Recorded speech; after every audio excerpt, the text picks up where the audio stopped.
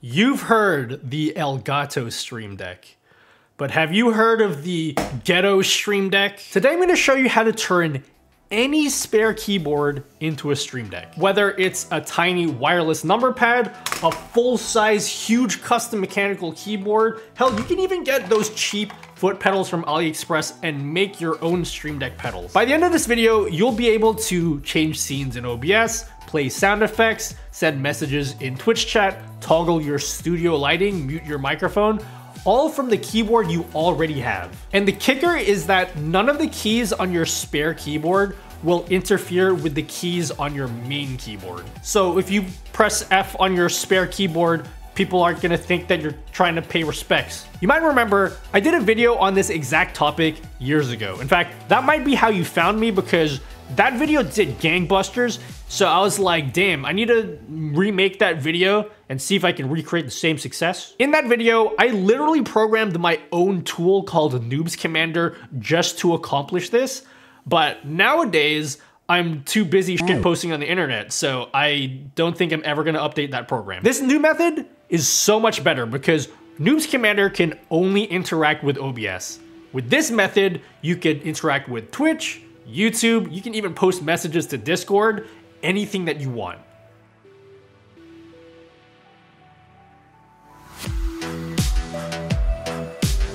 Shoutouts to the sponsor of this video, VIP SCD Keys. If you just built your very own gaming PC, you can get a Windows 10 Pro license for as little as $16. You can use the link down below. Just use any secure payment method like PayPal. Use the code NUTTY at checkout to get 25% off. They'll send you an activation key right to your email and you can just pop that into your Windows settings and you're good to go. Those keys can even be upgraded to Windows 11 for free, or if you just want to install Windows 11 straight off the bat, you can pay $22 and get a Windows 11 Pro license. I've been using VIP SCD keys for years, even before they started sponsoring my videos. Never had an issue with any of the keys, so if you want to save some money, well, there you go. First off, you're gonna need a spare keyboard.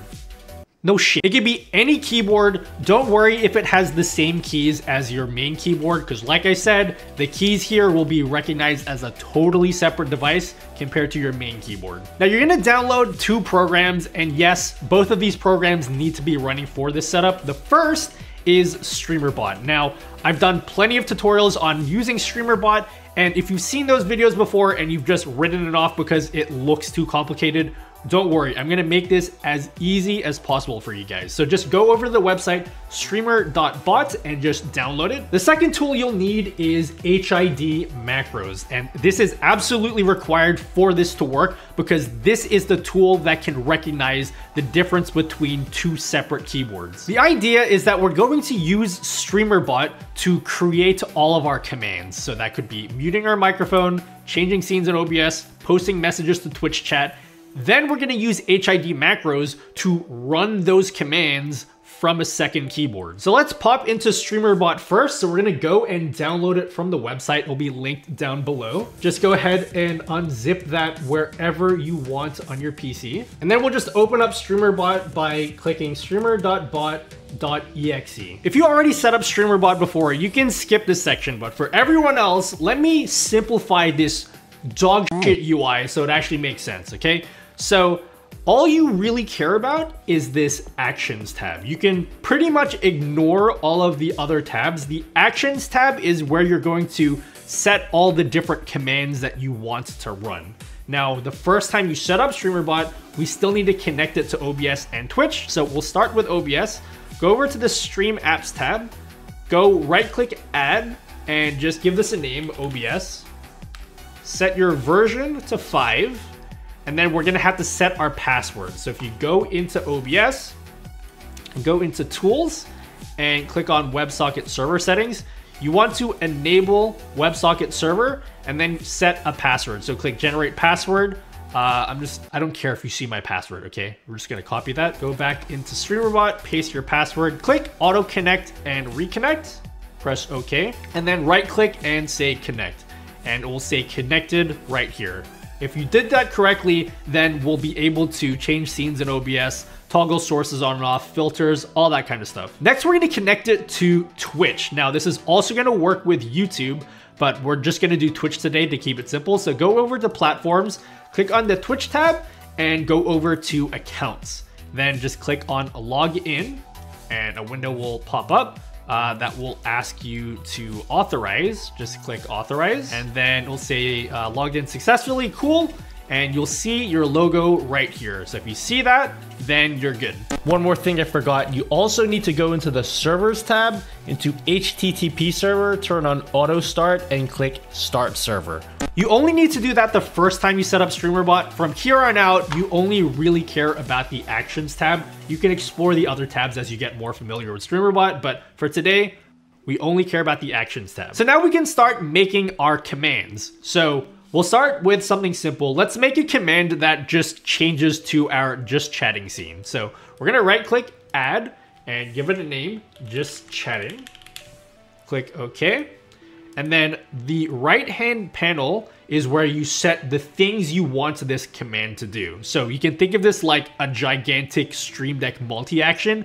That's kind of how Streamer.bot works. So right click, select OBS, and we're gonna go scenes, and you can't, oh no, sorry, we'll select active scene. Yep, select active scene, so this will change scenes. And if you select the scene dropdown, this will list all the scenes I have in OBS. Yes, I have this many scenes, just pretend that it's a normal amount of scenes, okay? So this one is my just chatting scene. And if I click test, it should switch to my just chatting scene. And you can add as many actions as you want. So let's just say we want another action to change back to our gaming scene. So we just right click, add another action. We'll say gaming scene. What do we want this to do? Right click, OBS, set active scene, and we'll select our gaming scene. Mine is called desktop, and press OK. So now that we have the commands that we want to do, we need a way to actually do them. Otherwise, this video is like useless. So this is where HID macros comes in. So we're gonna go to the HID macros website. You know that if a website uses Times New Roman, we're dealing with some smart people shit, okay? So just click on version 2.3 and then unzip this wherever you want. Now you can click on HID macros and it should open up. It didn't. So let's put a cut here. Miss Editor, just cut, okay? We're gonna right click and say run as administrator. Okay, perfect. First time every time, you know? I'm not redoing that. I apologize, okay? This looks like some science, engineering, project hacking thing. I didn't make this, okay? My job is just to make this easy for you guys to understand. So let me break this down. What we're gonna do is we're gonna add a new macro, okay? And we're gonna give this one the same name as the action in Streamer.bot, just so we know what it does. So we'll call it just chatting. Now, if you click on the scan button, you can input a key on your keyboard, okay? So I'm gonna press 1. Now, it's gonna tell us what key we pressed here, and it's gonna tell us the ID of the keyboard that is associated with that key. Because, like I said, HID macros knows that a 1 is coming from this keyboard and not a 1 from our other keyboard. Now, we just need to tell HID macros that when I press a 1 on this keyboard, I want to run the just chatting action that we made in Streamer.bot. So we'll select run application, but what do we actually put in this box? This was the missing piece of the puzzle that prevented me from making this video for years, but thankfully, one of the moderators on the Discord server created this local script action handler, okay? So if we download the zip file and also follow the instructions, it says that we need to install Node.js. So just click on the link, follow that, and follow the instructions there. But after you've installed Node.js, you're gonna get this zip file. So go ahead and unzip this wherever you want. And inside this folder, you're gonna see a build.bat file. Double click on this, and then a window will pop up. Just click run anyway, and you should see this window. Guys, again, let me apologize. The UI just gets shitter and shitter as the video goes on, okay? But that is the price of free software. But it's really simple. It's gonna ask you to put in an action name. And what that's referring to is the name of the action or the command that you've put inside of Streamer.bot. So we wanna run this just chatting to change to our just chatting scene. So we'll just type in just chatting.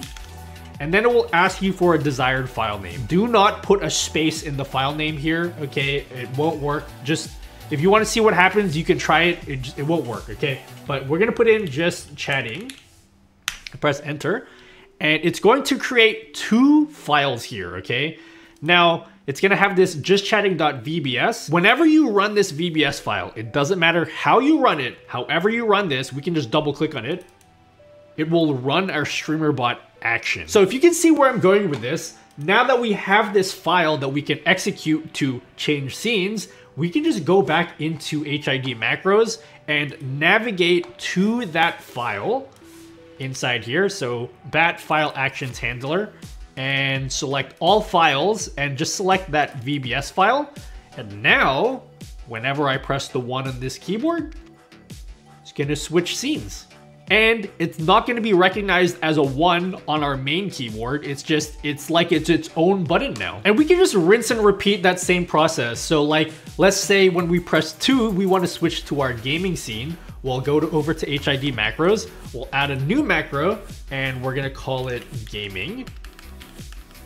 Yeah, let's just call it gaming. Okay, fine. Click scan, press 2, and then we're going to go over to build, click on build. It's gonna pull this window up. We're gonna name our scene. It's called gaming scene. Press enter and then call this gaming. And now go over to HID macros. We're gonna select run application and we're just gonna navigate to that gaming.vbs.